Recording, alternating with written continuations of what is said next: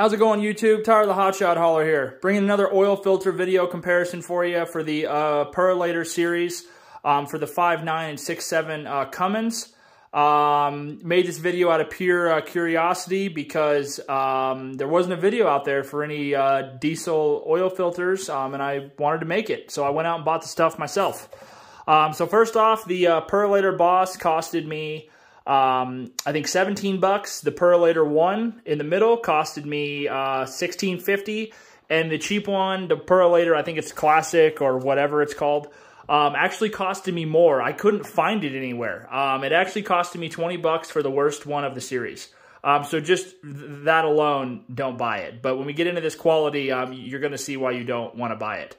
All these filters, Purolator tests them at 20 microns. So their rating, if it says 99%, it's rated at 99% efficiency at 20 microns. Okay, now I don't know if that's absolute or if that's nominal. It doesn't say, but it just says it is rated at 20 microns, 99% efficient. So, or 96, whatever it is. Okay, so first off, let's start with the cheap one.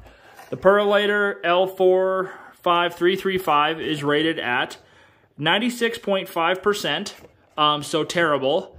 And it is only rated for 5,000 miles. So first off, I would just avoid this filter altogether, like I've already said.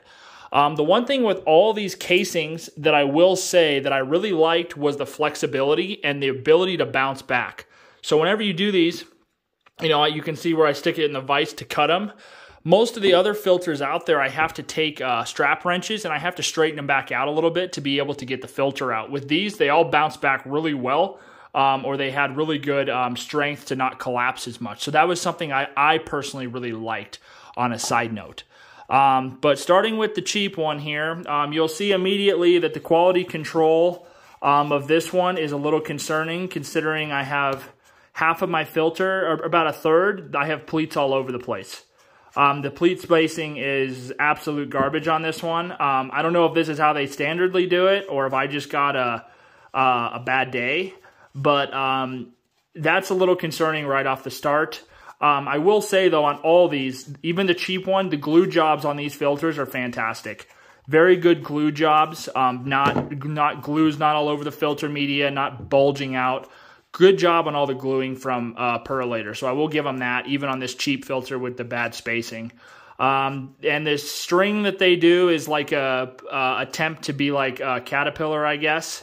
Not my favorite, but I get it. It serves a purpose for what they can do without getting sued. And the one thing I was surprised, though, was even on this cheap filter, they even have the metal reinforced pleat. I was actually surprised with that. A lot of cheap filters don't have that. Or I should say low-end brands, I should say, okay? Moving on to the top.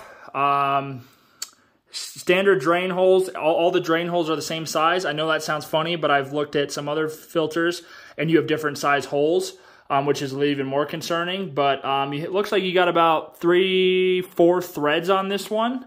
When you move up to the next one, it goes to about 1 more thread, and then when you get to the Boss, it goes up to about 1 more. So you get about 1 more thread for each level of purchase.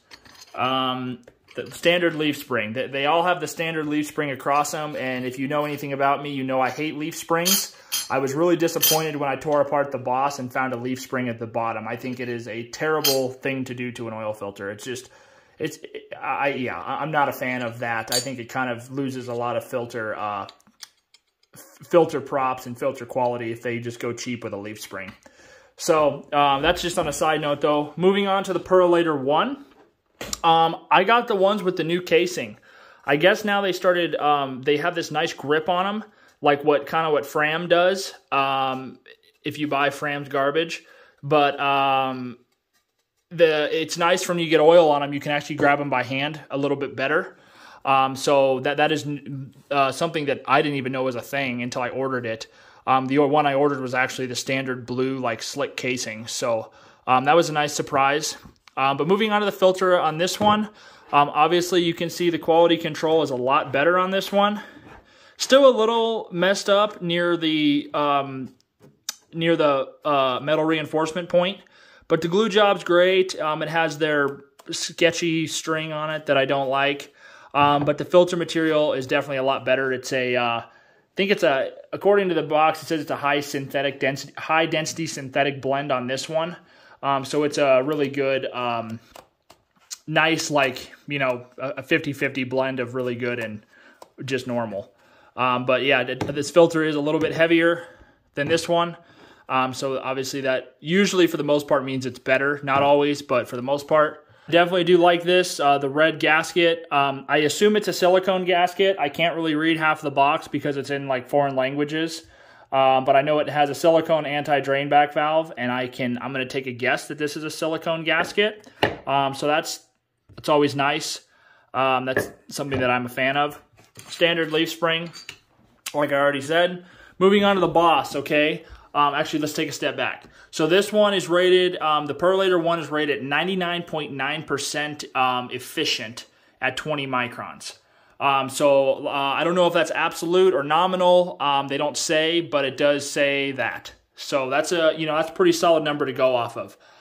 The Boss casing is obviously the thickest, just like they always claim. It is thicker than the other ones. Still a great flexibility, great rigid stuff.